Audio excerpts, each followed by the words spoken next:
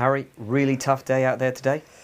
Yeah, I thought we played pretty well at the beginning of the day. I thought we held the ball up well, dominated possession, passing was slick, and then the referee started the game and we collapsed. Can I ask, did any of the players say anything at half-time? Yeah, some of the players did. You know, Cristiano was very passionate. He actually went crazy. So we did. You start shouting, "You're not doing your job. You're incompetent. You know, you don't deserve the money you're on. I want the out of this club and all this." He was on the phone at the time. I think he was talking to his agent. Yeah, and I told him to get off the phone. He was giving him a right bollocking, and then he started calling me names. Told me I was a bad captain and that. And I went over and I stuck me slabbing him. Yeah, I ended up headbutting the wall. I missed him. Head's killing me. So. Do you have anything to say to the fans?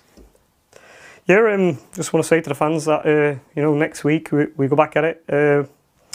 We go again. You know, we're going to be really up for the next game, and I promise you're going to see a performance. And you do know you're playing Liverpool in your next game. That's right, we're playing Liverpool. Yeah, I probably wouldn't watch that one.